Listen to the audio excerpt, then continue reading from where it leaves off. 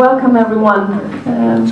My name is Lisa Pelling. I'm program manager and working very tightly on this project, though I missed the project meeting yesterday. I'm 2 days late from Vienna, where I live. I'm just finalizing my PhD thesis in political science at the University of Vienna, and of course all flights were cancelled on Wednesday, and I missed the one flight I should have taken on Thursday because I had a problem with a flight from Prague, but you know, I'm here now. So I spent 2 days on the airport in Prague. It's a nice airport, but not to recommend to stay there for 2 days. It's rapid migration. Yeah, yes. People at the cafeterias were quite surprised to see me again and again and again. So I'm program manager at the think tank Global Utmaning, Global Challenge. We have been working for quite a number of years on issues concerning migration policy in Europe.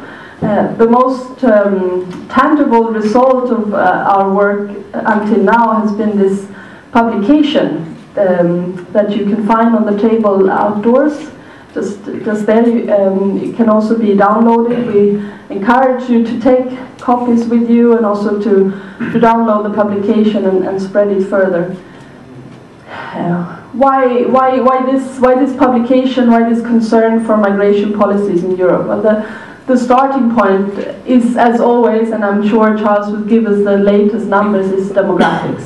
It's the fact that the European population will be shrinking, that we are already aging, that we are seeing that the share of working age population is decreasing, and we can see the challenges that this will make to European societies and the European Union. What we thought with this publication was, and that's why the title as well, is that it's high time we move beyond just demographics. We need to move beyond presenting the numbers and the figures and the tables and discuss how can we confront this, what kind of policies, how can we design smart migration and mobility policies on a national level, but also maybe more importantly, how can we do that on a European level.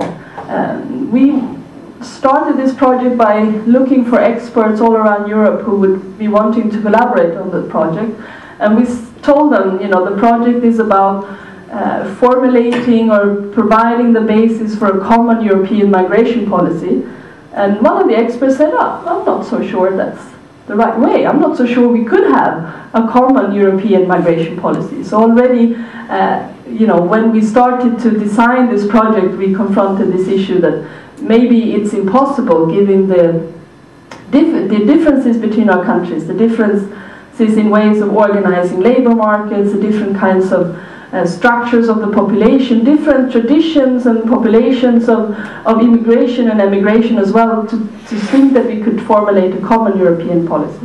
But it did result in this book, and when we had closed this project, we decided we wanted to continue, and maybe with a more regional approach. And what would be more natural than to start with the Baltic region, with all the states around the Baltic Sea.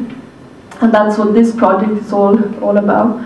We've been happy to receive funding from the Swedish Institute, and this funding that allows us to do this seminar and a series of expert seminars in the Baltic States and in Poland in spring.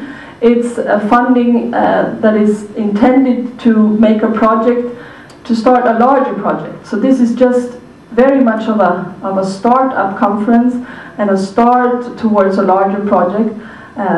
That's why we're also very eager here in Stockholm to get all kinds of ideas for issues that we should discuss, for problems that we should try to define and analyze, for experts we should try to invite. So it's really very much of a brainstorming session, you could say. We will not have a declaration of Stockholm after this seminar, far from it. We might have a declaration of what issues we need to understand, learn more about, analyze before we can make a declaration of the project or a publication of this kind. This seminar will be broadcasted on the net, so that's why we have a camera there, and I will encourage Charles, who will make our expert input just now, and all of the participants in the panel to speak into the microphone. This will concern also the audience. So even though it's a bit awkward maybe in such a small room, please, you need to speak into the mic so the people around the Baltic Sea can follow our discussions and also participate online. This will also be the expert seminars we will also put online in this way so that we can encourage more participation by people who cannot travel to be with us. So I think I'll finish there.